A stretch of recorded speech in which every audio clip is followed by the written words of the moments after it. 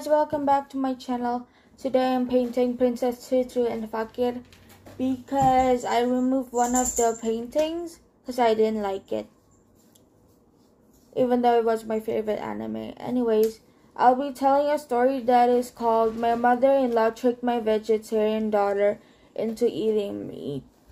Let's get into the video. My mother-in-law tricked my vegetarian daughter into eating meat.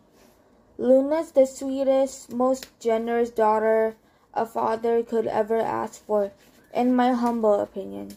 Even as an infant, anytime she got chocolate bar or biscuit, she'd insist to split it into with me.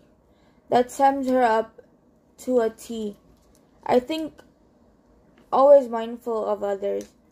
I'm not saying she couldn't be a real beast at times. Take away her phone and watch how fast the claws come out.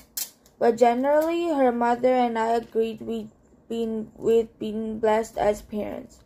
For Luna's 8th birthday, we took her on a trip to this little farm where she rode a tractor and went in the hay slide and endlessly petted cute bunnies, chicks, and baby goats. By sundown, the poor thing was dog-tired.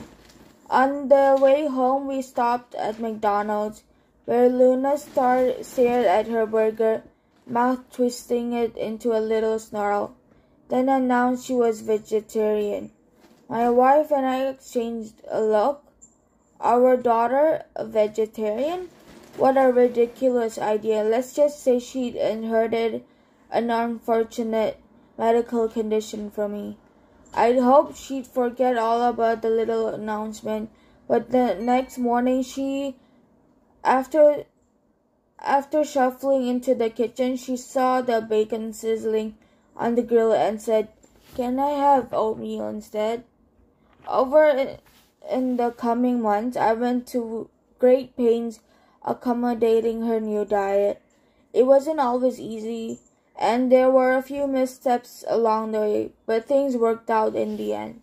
Now my mother-in-law frequently complained about how Luna had wrapped me around her baby finger, so it won't shock you to hear she didn't approve of this lifestyle choice. Honestly, I think a lot of resentment seemed from having a granddaughter that wouldn't eat her famous beef stew. But there were other concerns too. She said Luna hibernated in her room too much, and her reoccurring illness was imaginary, and we let her miss so much school. We ignored these complaints as best as we could. When Luna was 14, my wife and I got dragged halfway across the country for a funeral, and after 2 babysitters canceled, we had no choice other than to ship her off to her grandmother's. I wasn't there for what happened next, but from what I understand, my mother-in-law went up to the spare room, insisting Luna try some stew. She refused through the door. Grandma should shoulder change her way inside, march over the window, and rip the curtains open, muttering how it wasn't all that dark yet. Luna called me at dawn, sobbing hysterically. Immediately, me and my wife flew home to help clean up. The place was a damn slaughterhouse.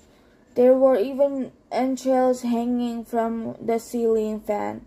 Turns out my daughter ate the beef stew along with most of Grandma. My wife and I blame ourselves. Honestly, we never should have left poor Luna alone during a full moon. So basically what they're trying to say is that Luna is a werewolf, I think. That was an interesting story. This is the painting I did today. Thank you guys for watching. Make sure to leave a like and subscribe if you haven't. See you guys in my next video. Bye!